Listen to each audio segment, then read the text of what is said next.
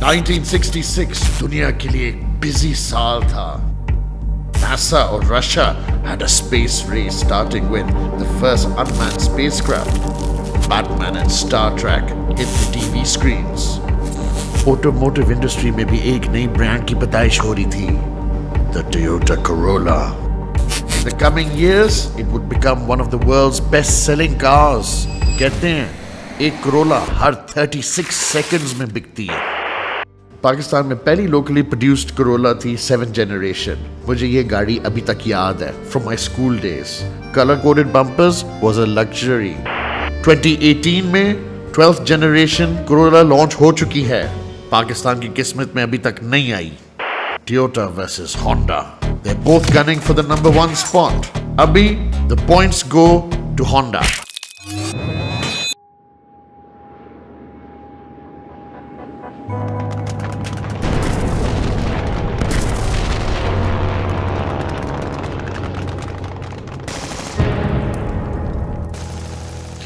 In the early 1940s, Toyota cheated death.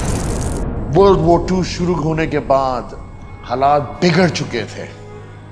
1944 में Toyota was designated as a munitions company. इसका मतलब है कि इस पीरियड में कोचिरो टोयोटा को गाड़ियां बनाने की इजाजत नहीं मिली. ये बड़ी तकलीफ की बात थी. तो उन्होंने सोचा कि इस टाइम में मैं टेक्निकल प्रॉब्लम्स के सॉल्यूशंस ढूंढूं, बिकॉज वो समझते थे कि post world war II Japan का फ्यूचर ऑटोमोटिव इंडस्ट्री में होगा. Before you say you can't do something, try it.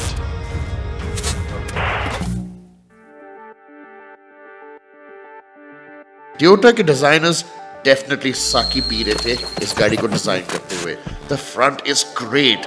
पहली बार Toyota बोरिंग नहीं है, आगे से एजी है, स्टाइलिश है.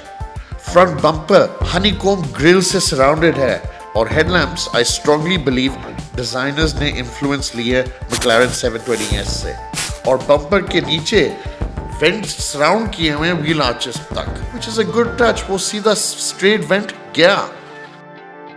हर टोयोटा बोरिंग है साइड से और ये टोयोटा कोई एक्सेप्शन नहीं है.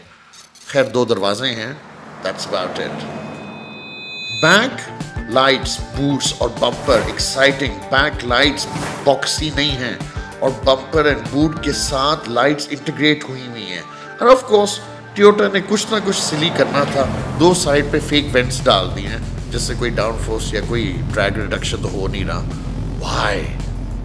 ओवरऑल फाइनली टोयोटा ने गाड़ी डिजाइन की है जो फ्यूचरिस्टिक लगती है और बोरिंग नहीं है मिस्टर प्रोड्यूसर की तरह अपनी सोटी लेके फिर रहे होते हैं. मैं एक्सपेक्ट कर रहा हूँ जो नई टोयोटा आएगी वो आएगी 2ZR FE इंजन के साथ 1.8 लीटर नेचुरली एस्पिरेटेड जो प्रोड्यूस करेगी 139 horse power. Sadly it will come with a CVT gearbox. America में आपको मिलेगा intelligent manual transmission which I love. Fun fact ये है कि उधर ओबेसिटी रेट है, इधर नहीं है. उनको मैनुअल दे दिया, हमें लेजी CVT दे दिया. टोयोटा ने अपनी गेम इंटीरियर वाइज थोड़ी सी पिकअप कर ली है, लेकिन सिविक के हिसाब से वो अभी तक पीछे हैं. ग्लोबली टोयोटा आती है Apple Android applicable infotainment system के साथ विद 2 स्क्रीन 7 इंच और 8 inch.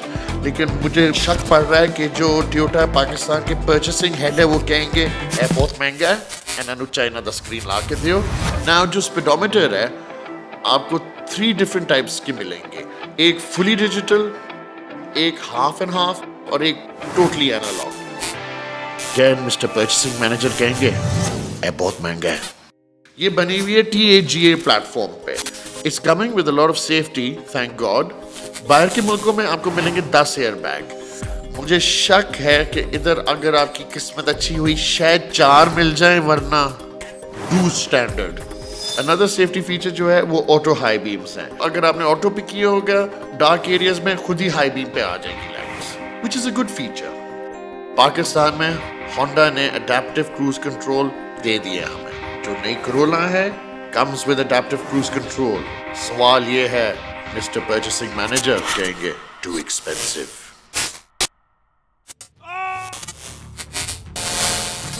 Zero to 100 under 2.5 seconds. Family saloon, Tesla Plaid, beating the supercars. But Pakistan में बिफोर द ट्रैफिक एक बहुत बड़ा मुकाबला होता था ट्रैफिक लाइट्स पे, सिविक वर्सेस कोरोला, और कौन जीतता था? Well, depends on the driver as well, पर हर बंदे को शौक था टिप्पर लगाना और कहना मैं जीत गया रेस। ये मेरे भी दिन थे, मैं भी इसलिए लगाता था रेसेस, बट ये मुकाबला चलता रहेगा।